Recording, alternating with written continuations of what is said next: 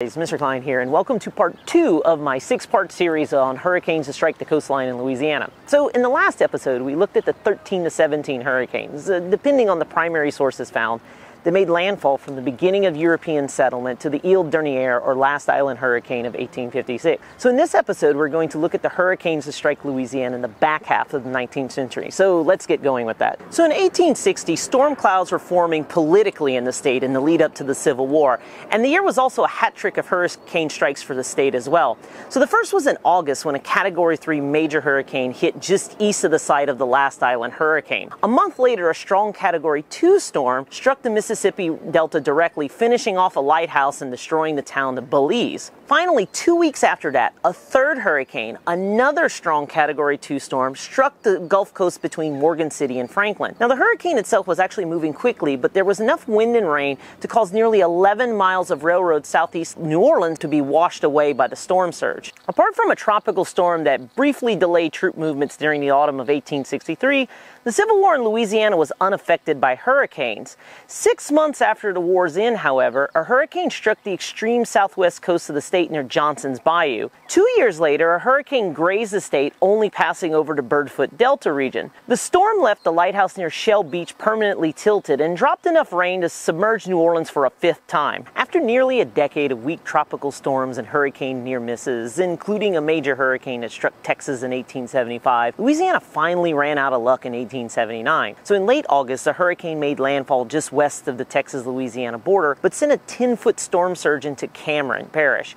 The Acadiana region was heavily damaged, with church steeples falling in Lafayette and Broussard. Schoolhouses moved off their foundations in Broussard, New Iberia, and Morgan City, and the entire sugar crop in St. Mary Parish was lost. Less than 2 weeks later, a major hurricane made landfall just southwest of Morgan City, which was almost flattened by the storm. And throughout most of the state, there were disastrous agricultural losses. So in the decade after the 1875 hurricanes, Louisiana again dodged several near misses by tropical storms and hurricane strikes on both Texas and Mississippi. In 1886, the state was hit by 2 hurricanes in the same area. So in June, a slow-moving Category 1 storm made landfall right at the Texas-Louisiana border, flooding that part of the state as far north as Alexandria, which received over 21 inches of rain during the storm. In October of that year, a Category 3 storm made landfall in almost the exact same spot, putting Cameron Parish completely underwater again, with thousands of cattle drowned and survivors left clinging to debris until the waters receded. So the years 1887 to 1889 saw a hurricane strike the state each year, with 1888 being particularly devastating. So the hurricane made landfall as a borderline Category 3 at the now abandoned Last Island before charging inland, with Terrebonne and Lafourche parishes hardest hit. So New Orleans set a single-day record of just under 9 inches of rain, putting the city completely underwater for the 6th time. It was bad enough that records showed that the 1888 hurricane was actually also the first one in Louisiana with widespread power outages, as the early electrical grid greatly damaged by the storm across the entire northern Gulf Coast. 1893 was a terrible year for here in southeast Louisiana. A Category 1 hurricane had already made landfall in Terrebonne Parish, wiped out the town of Lockport, and flooded Franklin to the west with 15 inches of rain. However, nothing prepared the state for what was to occur a month later between Last Island and Grand Isle, in a community called Cheniere Caminanda. Cheniere Caminanda was a community on a peninsula of the mainland between the remains of Last Island and Grand Isle.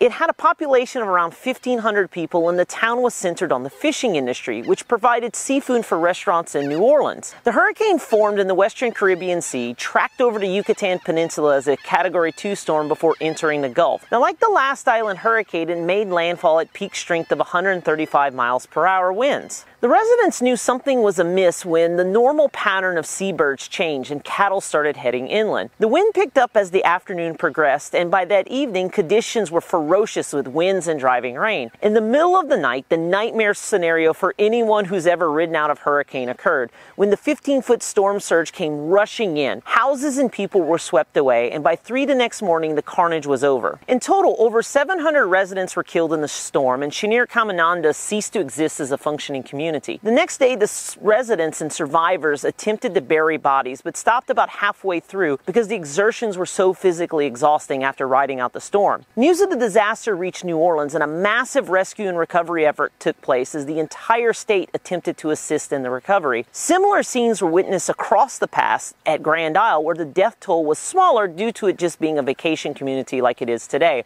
as well as further to the east in Plaquemine Parish, where the storm surge was close to 20 feet in spots. The government quarantine station was smashed. Former Louisiana Governor Henry C. Warmoth's plantation Magnolia was wrecked, and nearly 20 ships around the mouth of the Mississippi River were either confirmed sunk or never seen again. By the time the storm dissipated off the coast of North Carolina later that week, around 2,000 people in total were killed, making the hurricane one of the deadliest in American history. So apart from a near miss by a hurricane in 1897, the Cheniere Caminanda Hurricane was the last to strike Louisiana in the 19th century. So in our next episode, we will look at the first 65 years of the 20th century and revisit the hurricane strikes that occurred then. We'll see the growth of meteorology as a science, the busiest decade of storms in the century in the Atlantic Basin, a tropical storm so disastrous it'll get a mention, and the advent of modern technology and hurricanes as well. Oh, and New Orleans will get flooded a couple times more as well. So there you go. Hey guys, future Mr. Klein here. I wanted to mention a couple extra things about the Cheniere Caminanda Hurricane that I didn't know about when I was recording those scenes at first. So the first is that Cheniere Caminanda and Grand Isle provided inspiration for the settings of stories by famed American author Kate Chopin. Of course, she's known for her novel The Awakening and other short stories that are seen as the beginning of early modern feminist themes in American literature. In fact, there's even literary analyses of The Awakening that make the connection between the impact of the hurricane that struck in 1893 as well as the actions of Edna, the main character of the story. The other thing I wanted to mention was that while I was down there, I didn't get to record any footage at this location, but there is a cemetery on the side of Louisiana Highway 1 in the area of where Cheniere Caminanda was that contains two memorial signs for the storm that were put up there for the centenary, which was 1993. Because I didn't go there, I'm not sure if the cemetery contains any graves that date back to before the hurricane, so they survived, or it contains anyone who died in the storm and was buried there, so I'm not sure about any of that. But if there's any locals or people familiar with the area who know one way or the other, please let me know in the comments below. And with that, we are now finally complete with part 2 in our series. As always, if you have any questions, please put them in the comments below, and thanks for watching.